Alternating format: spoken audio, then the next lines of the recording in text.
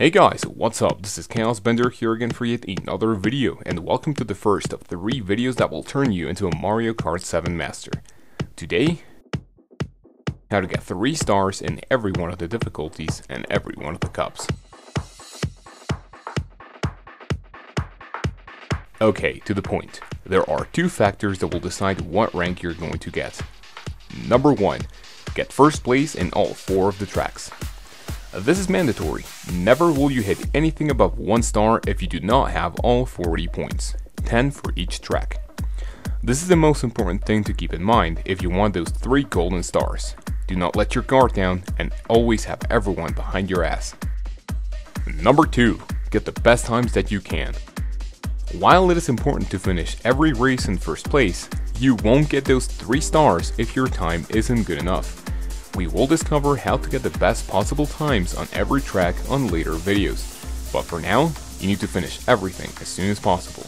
Avoid falling to bottomless pits, running into walls, and going off track. Now, wait a second, you might be like, is that it? That's too obvious. Well, look at the time length, we are not even halfway done. The 2 tips listed before are the ones that count towards your ranking. However, there are multiple sub-factors that will help you meet the requirements. You are about to listen a set of tips that will maximize your chances at finishing all of the races in first place in the best possible time, things which will decide what rank you get. So grab a pen and paper, sit back, learn, and most importantly, enjoy. Number 1, picking your cart.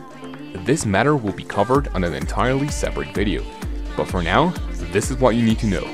To get those 3 stars, you will need to be in first place as much as you can.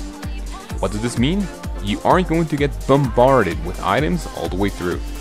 And if you do not have the proper defense, you could say goodbye to your lead.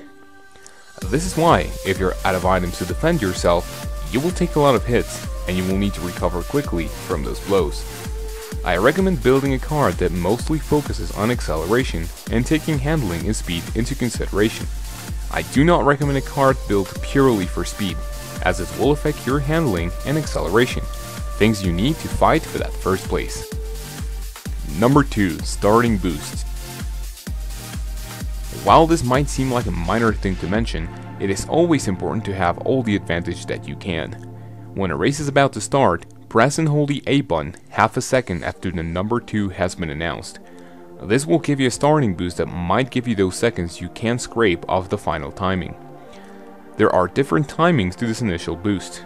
The sooner you nail it, the bigger the starting boost will be. However, they will become more riskier as the boost increases, and vice versa. The later you nail it, the weaker it will be. Number 3, get 10 coins as soon as possible. This will also be covered on the track in-depth analysis, so if you are having trouble with a particular course, you can go to it and learn a little bit more. Plain and simple, the more coins you have, the faster you will go. It is crucial to get those coins quickly in order to have the upper hand on your foes. The coins respawn after 1 lap around the track, so it is best to know their location if you do not have 10 by the end of the first circuit. Upon being hit, you lose 3 coins if you have that amount or more. It is recommended that you grab those right in front of you, otherwise you will just drift away from the action, which might result into valuable time lost. On the other hand, make sure you are in a good position to steal enemy coins when you hit them, to both increase your numbers and leaving them poor. Number 4, work that R button. Another feature that will be covered on every one of the analysis videos. Performing drifts is not as crucial on the easiest difficulty.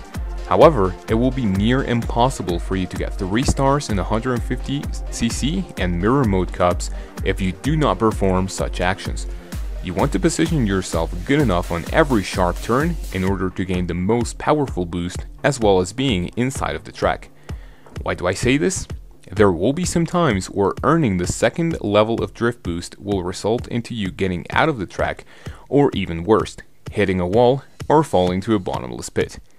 You should learn when to perform each type of boost. Number 5, item holding.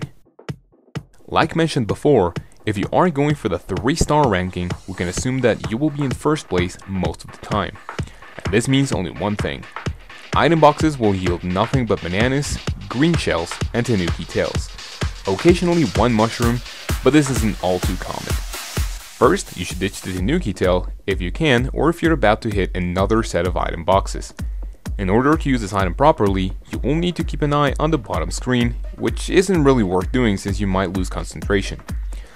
The best thing that you can get is a set of 3 bananas, not only because it can fend off 3 attacks, but because you won't have to press anything. Always keep a second item in reserve for when the first one has been depleted by an incoming attack. On a side note, use the green shells to counterattack bananas that might stand in your path if they are difficult or impossible to avoid. Number 6. Mushroom spots. Yup, another factor that will be covered in each track analysis video. For each course, you want to examine your surroundings and knowing when to effectively use mushrooms. In most of the tracks, using a mushroom on a specific spot will be a lot better than using it immediately to attempt to catch up to your foes. This might backfire and they could catch up to you, so don't spend that useful item mindlessly. Number 7. Successful gliding. Believe it or not, doing certain movements with your circle pad while gliding will affect your speed and the time in which you are in the air. There are 2 important things to note on this tip. Number 1, holding up on your circle pad while gliding will increase your speed and you can hold down to regain some height. However, this will sacrifice some speed and this is only recommended while you're about to hit the ground. Number 2, if done at the right time, holding down on your circle pad will make you bounce off the ground, no matter if your wheels have touched the track. This is really important on certain courses, especially ones where you can land into a surface capable of launching you into an air boost, since you will not only maintain your speed and glider, but you will hit a mini boost upon landing. Number 8. Shortcuts. Most of the tracks do not have a set route. There could be multiple ways to finish a lap, and you want to learn what the most efficient one is. This will also be covered on the track analysis video to show you the fastest way to finish one lap. There aren't many true shortcuts as there are multiple routes, but most of these are almost always tied to the use of a mushroom. Number 9. Jumping boosts. See that ramp? Press R. See that little bump in the ground? Press R. See that ledge? Press R. Another feature that will be detailed on the track analysis video.